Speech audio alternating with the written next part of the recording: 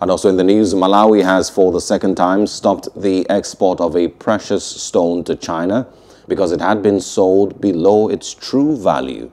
Last week, government officials approved the sale of the boulder for 2 million kwacha, about $2,500, and it was due to be exported to China this week.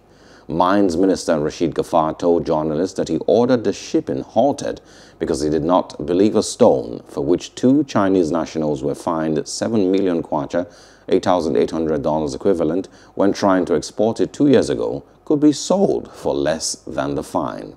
Hope you enjoyed the news. Please do subscribe to our YouTube channel and don't forget to hit the notification button so you get notified about fresh news updates.